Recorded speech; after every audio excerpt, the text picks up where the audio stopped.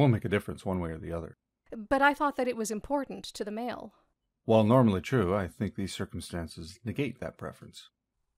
So you mean that since we are forced to be here for an unknown amount of time, that you'd be willing to let go of looks as an attraction issue? Yeah, that pretty much sums it up, kinda. So you're basically saying that I could just be a lump of mud, and you would procreate with me because of the circumstances? Well, this is a real extreme version of what I said. It's just that we've been contained here for the purpose of procreation, so it doesn't matter if we're attracted to one another. It's just the way it is. Well, you know that I am in the same position, right?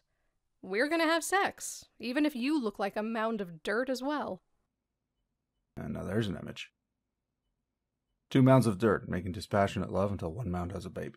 That seems to be the sitch. Shall we at least just kind of reach out and feel what we're gonna be doing it with? Sure. Yeah.